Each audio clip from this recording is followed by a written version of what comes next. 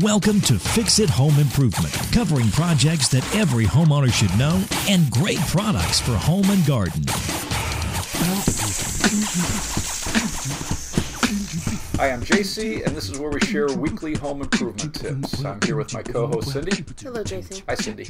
Today we're going to talk about electrical testers, and we'd like to thank Bradley Templin for liking and sharing the podcast. And we'd also like to thank Castbox for featuring us again in their education section. And if you're looking for a good podcast app for an Android device, you can check out Castbox, and it's Castbox. In the 1920s, one of the first commercial multimeters was designed to look like a pocket watch. And pocket watches in the 1500s only had an hour hand, to give you an idea of the time. They didn't add a minute hand until the 1600s. So a pocket watch has a hinged cover that would open so you could see the time, or it would have grill work to protect the moving parts. It wasn't until about 1610 when glass was used to cover the face. Wild, huh? Yes. Some of the first handheld digital multimeters were made by the Fluke Company, F-L-U-K-E, in the 1970s.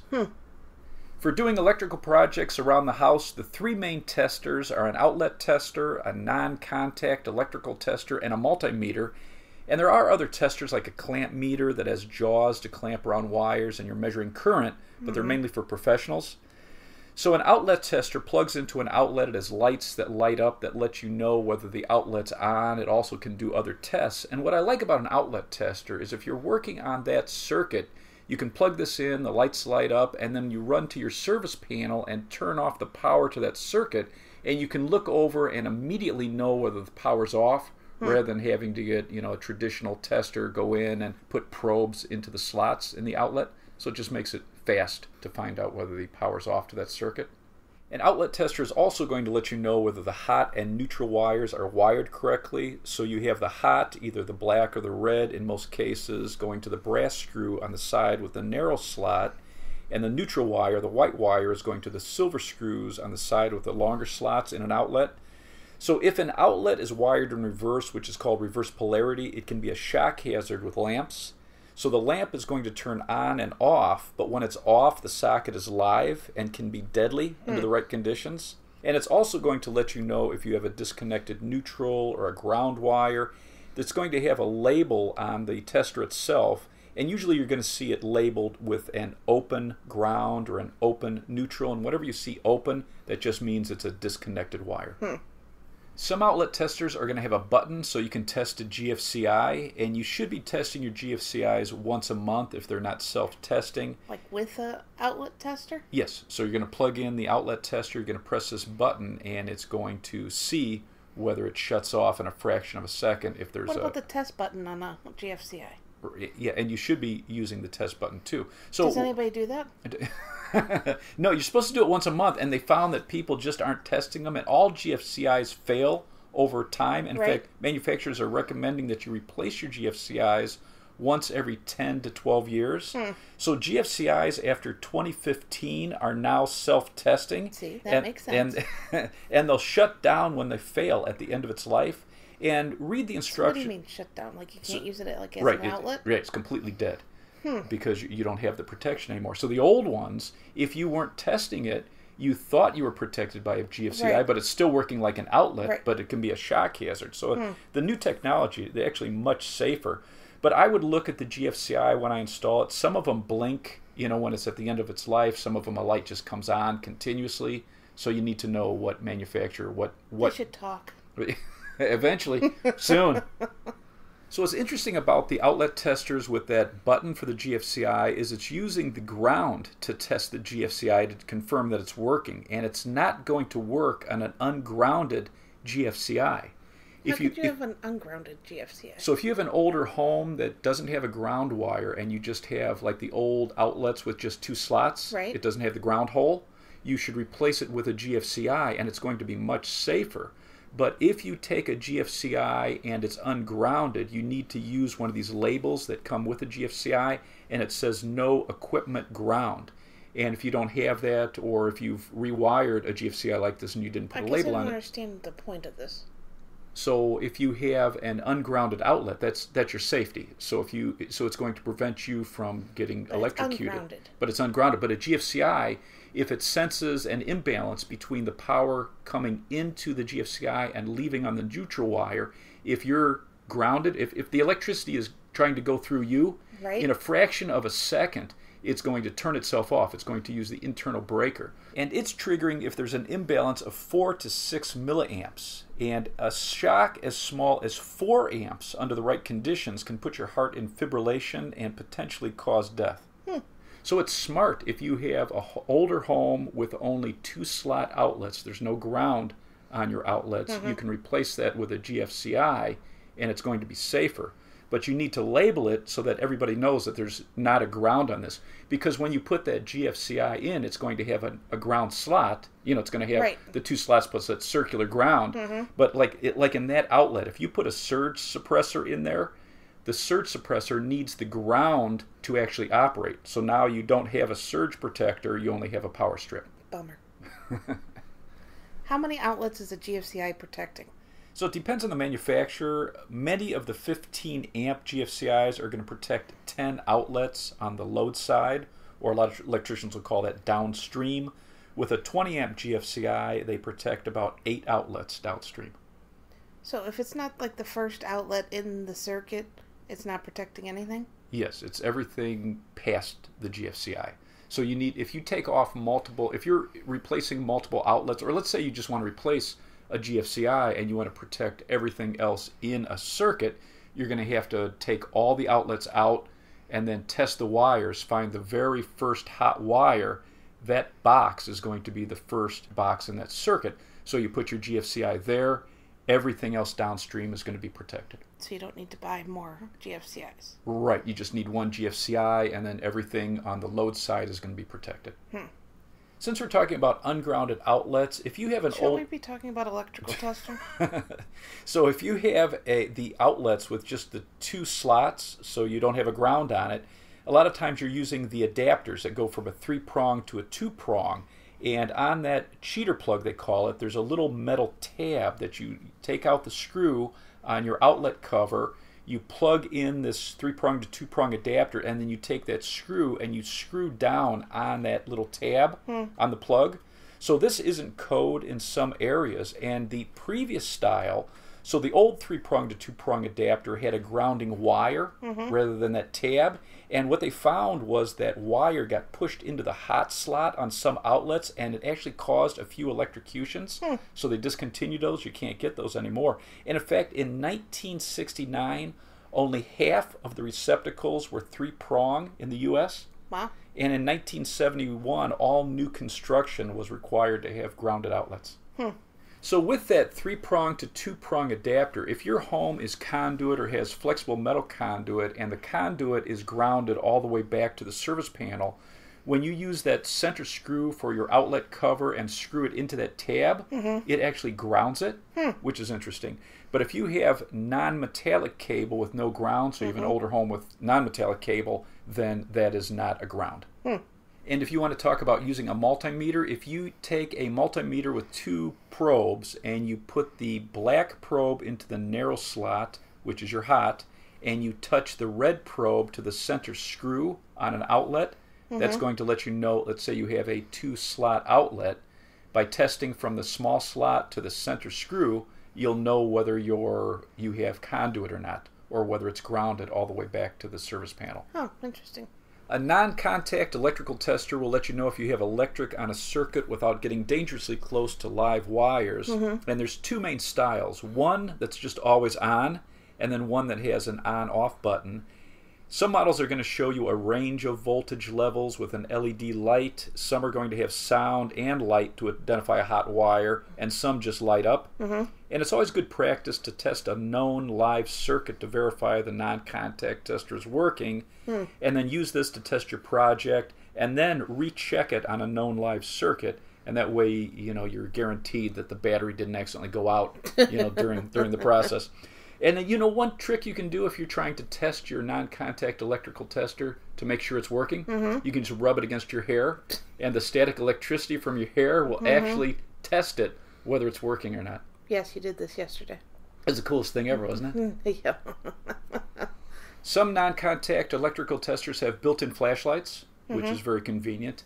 And I just did a project where I was trying to find a disconnected neutral wire in a circuit. And Did you find it? Yeah, oh man, it took me a long time. But I was looking for this, and the one box that I was looking into, I used a non-contact electrical tester to test the outlet before I removed it. I turned off the breaker. That outlet was dead, so I knew I got that circuit. I pulled the outlet out. I started separating all the wires. And because it was a big box, it was like a junction box, I took that non-contact electrical tester and I pushed it into the back of the box, and there was actually another circuit going through this box. So there were live wires in the back of this. And if I would have just started disconnecting all these wire nuts, it could have been a shock hazard. And no more podcasts. So, a non-contact tester is really nice because, rather than having to take wires apart, and especially this was deep in a box, I knew immediately there was another circuit I had to turn off. A non-contact tester is going to make it easy to find the hot wire when you're working on switches, if you're trying to find the feed wire or the common wire, for example, on a three-way switch. And then in older homes, if you have insulation that's all the same color, it's going to let you know very quickly which one is the hot wire so you can mark it. One of the problems, though, with non-contact testers is most of them don't detect low voltage. For what? Like If you're doorbells and thermostats? Exactly. Multimeters are going to come analog or digital. For electrical projects around the house, a multimeter is going to allow you to test AC, DC, and continuity. So AC is alternating current, and you're testing your household current, so switches, outlets, and lights at 120 volts. Right. It's going to also test 240 volts to appliances like a water heater. DC is direct current, and you're testing batteries. Continuity is testing to see if current is flowing through something like a fuse or a switch. An analog multimeter is inexpensive and very versatile, and it's going to have a main knob to choose between the settings and ranges. A display is usually going to have 4 ranges. You've got 2 probes, an insulated area behind the metal tips, and one of the probes is going to be red, one's going to be black. The red is positive, the black is negative. The display is very confusing, though, if you don't know what you're doing. Well, it's funny, when you look at it, it's almost overwhelming. It's going to have all these numbers and symbols and lines, different colors. But if you just look at the number at the end of each range, it's actually very easy to figure out. So a common analog multimeter is going to have 4 ranges. It's going to start from 0 to 10 on one line, 0 to 50, 0 to 150, and 0 to 300. And then around the knob, you're going to have an area for DC, V, so direct current volts, and it only has 4 settings. So the numbers are 10, 50, 150, and 300, which matches up to the last number of the ranges on the display. And the same thing, you're going to have 4 settings for ACV, so alternating current in volts. And it's 10, 50, 150, and 300. And you might have milliamps, DC. I've never really used that for projects around the house. And then you're going to have an ohm setting for continuity, so OHM. So to give you an idea how easy they are to use, if you're testing batteries, let's say you're testing AA's, AAA's, C's, or D's, those are all 1.5 volts, you're going to turn the knob to the number just above what you're testing. So in this case, with this multimeter, we would turn our knob to 10 DCV, and we're only looking at the range on that display that ends in 10. We don't care about any of the other numbers or colors or ranges. And when I touch So you're saying a range. It's more like a line. It's an arc that it goes in, right? Right. So when you're looking at it, you've got 0, 2, 4, 6, 8, 10, for example, and it's got all these little hash marks in between them. So you're just paying attention to that line. Right, because above it, you've got 0 to 50 above that, 0 to 150, and 0 to 300 above that. Right, but we're ignoring those because we're doing the battery. Exactly. How easy. Yes. So that pointer, or the needle, if you touch it on the 2 ends of your battery, should be between 1 and 2 in that range, and you don't care about anything else on it. If you want to test a 9-volt battery, you would turn the knob to 10 DCV, so just the number above what we're testing, and it should end right at 9. If you're testing a car battery at 12 volts, for example, you're going to turn the knob to 50 DCV, so direct current, and you're only looking at that second range that ends in 50. So it's pretty straightforward. If you're testing an outlet or a switch at 120 volts, you're going to turn the knob to the number just above what you're testing. So in this case, we'd turn it to 150 ACV, and then we'd read that range that ends in 150. To test 240 volts, we would turn the knob to 300 AC, and we're only looking at that range that ends in 300. So very easy to use this. To test a fuse, you're going to turn the knob to OHM for ohms, and this uses the internal battery to see if current is flowing through the fuse. So if a fuse is good, that needle is going to go all the way across the range to 0 on the range marked OHM. And you can... But that zero's on the opposite side of the other zeros. Right, yeah. So if you're looking at the display for all of the other settings, 0's on the left side. For OHM, 0's on the right side. Right, just to make it a little confusing. So you can also test switches if they're good. You can put the probes on the screw terminals and turn it on and off for like a single pole switch. On a three-way switch, you would test from the dark colored common screw to each one of the travelers, flipping the lever up and down. One is going to be operated with one screw terminal. The lever the other direction is going to be the other screw terminal. This is while it's wired? No. You would. In fact, you would never. When you have your multimeter on ohms, you're using your internal battery. You never want to plug this into anything that has live current, or you'll short out your multimeter. See, that was important to say. Yeah, thank you. So whenever you're testing a switch, the switch is not connected, and you're just testing the screw terminals. All right. You can also use the ohm setting to see if there's a short between the hot and neutral or hot and ground.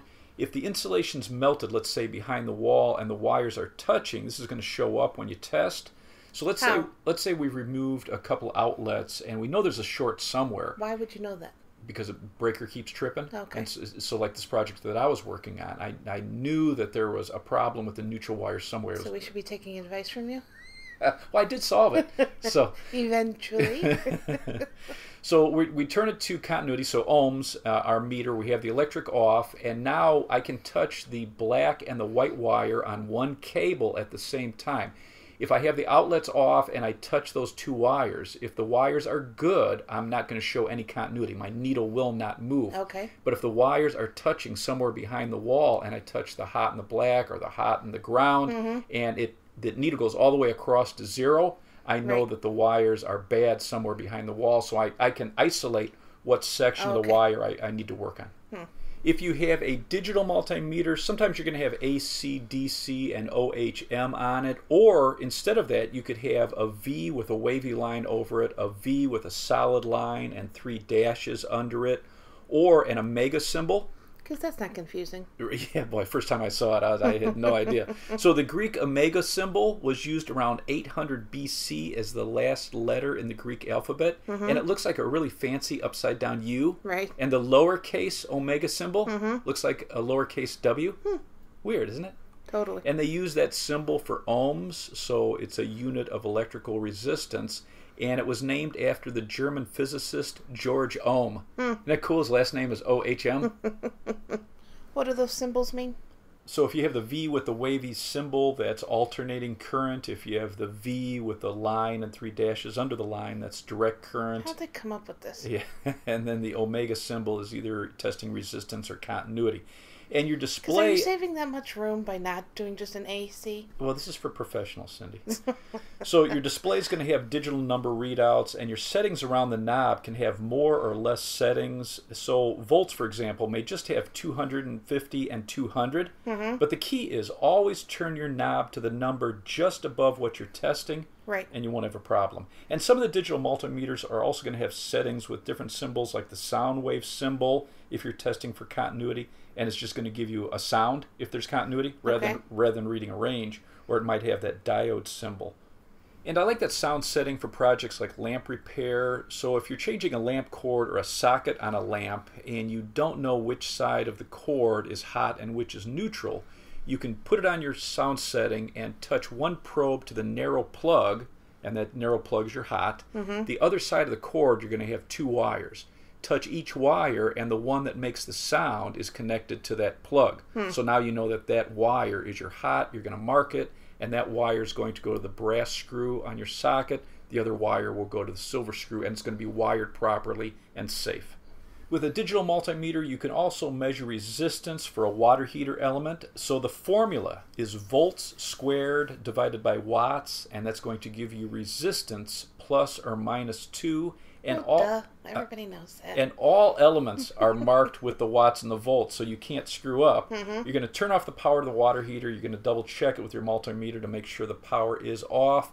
Once you've confirmed the power's off, you're going to take off the cover, remove the wires to the elements, and now you're going to touch the 2 screw terminals.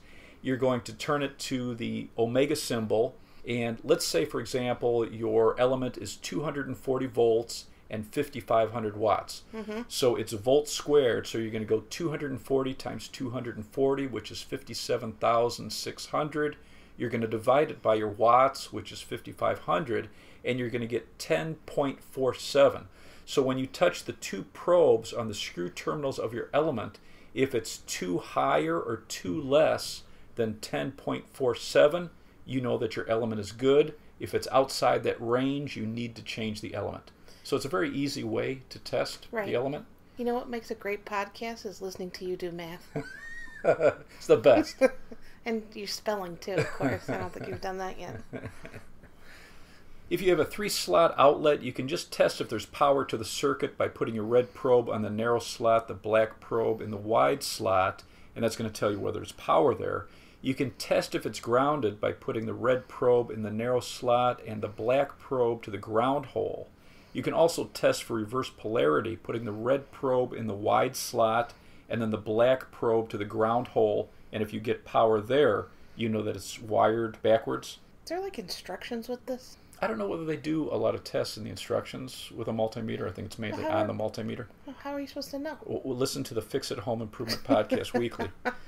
So when you're testing outlets, you could have a switched outlet where half is on all the time and half is connected to a switch. And if you're just checking one side, the power could be off on that side from the switch, but the other side is live, so it could be a shock hazard when you remove it. Yeah. Some top-rated outlet testers: Sperry, Klein, and Amprobe. Non-contact electrical testers: Gardner Bender, Sperry, Amprobe, Klein, and Milwaukee. And Greenlee, it's Greenlee. They have a dual-tip non-contact electrical tester, and by pushing those 2 tips into a tamper-resistant outlet, it's going to open up the shutters. So you can use it just like a regular non-contact tester, but it's got that unique head on it, so it'll open up a tamper-resistant outlet. What do you do if you don't have that? Sometimes it's hard if you have a non-contact electrical tester that's not real sensitive. Sometimes it's hard to tell whether the outlet has power, so you actually have to take off the cover, and then you're able to tell. But with this Greenlee, you can just push it right into the shutters, and you'll know right away.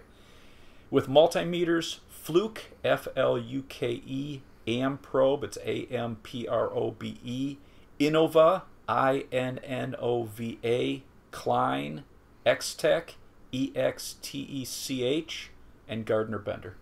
Do you have anything else to add? Make sure you're always turning off the power to any circuit you're working on. Even a small shock under the right conditions could be deadly. If you have an outlet tester, a non-contact electrical tester, and a multimeter, you're going to be able to do all the basic electrical projects around your house. And if you shop around, you can get these pretty cheap.